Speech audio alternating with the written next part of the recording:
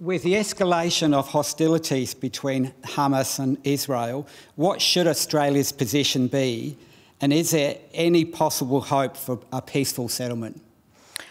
Linda Burney, I'll start with you. Thank you very much.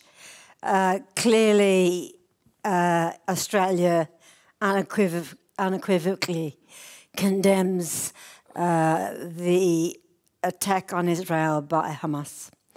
The indiscriminate attacks on innocent people is inappropriate and wrong. Obviously, there are casualties of civilians, and there is also the capture of many people. Israel has every right to defend itself, and we call for the indiscriminate killing and removal of all people, be it Israelis or Palestinians.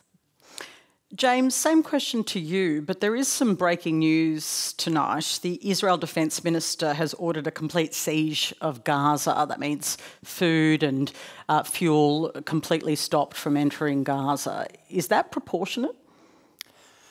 Well, it won't surprise me at all if it goes much beyond that. I think the Israeli government and the IDF will intend to remove the Hamas terrorist organisation completely from the Gaza Strip and from any other position they're in to attack innocent Israeli civilians. Frankly, if that happened to Australians, we'd do exactly the same thing. So it's a terrible situation. It's awful to see what's happening, and unfortunately, you can't negotiate with terrorists, you can't tolerate them, and these terrorists need to be permanently removed, and I fully expect that's what the Israelis will do. But doesn't that ultimately, Peter Malinauskas, have an impact on the people who live in Gaza? There are many who will be put in a pretty, well, some people are describing it as a potential war crime. Do you think it's appropriate? Well, Patricia, wherever we see war and conflict, the people who pay the biggest price are innocent civilians. Yes. We saw that firsthand with the unprovoked attack from Hamas.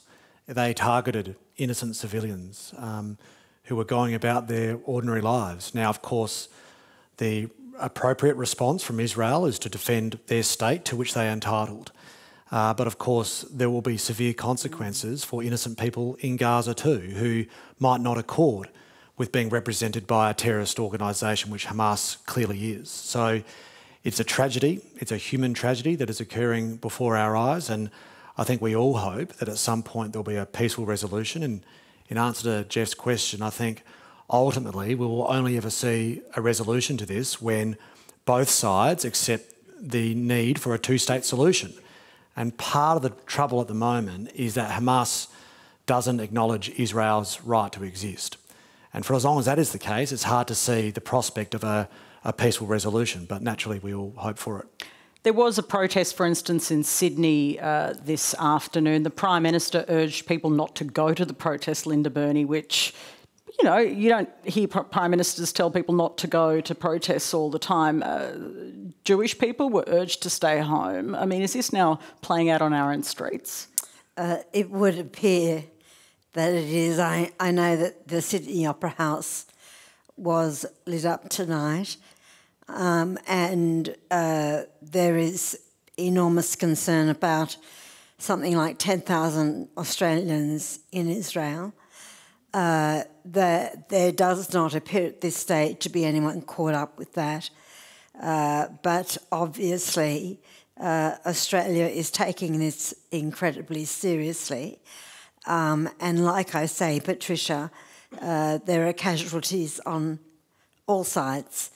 And as Peter has said, it's usually innocent people that bear the worst consequences. Is there a difference at all between the government's position and the coalition's position on this? I've seen some different variations of language being used, but is there bipartisanship on this issue?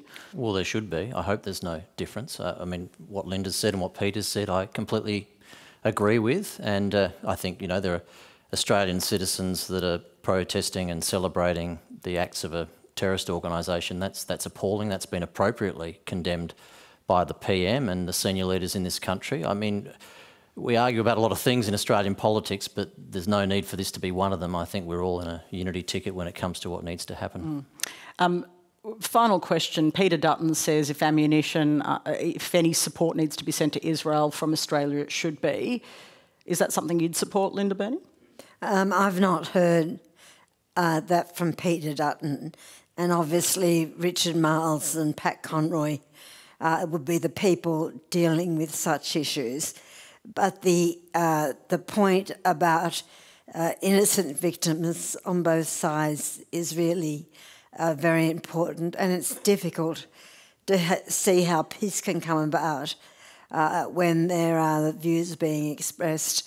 At the end of the day, the call is for those that have been kidnapped to be returned and for the killing to stop.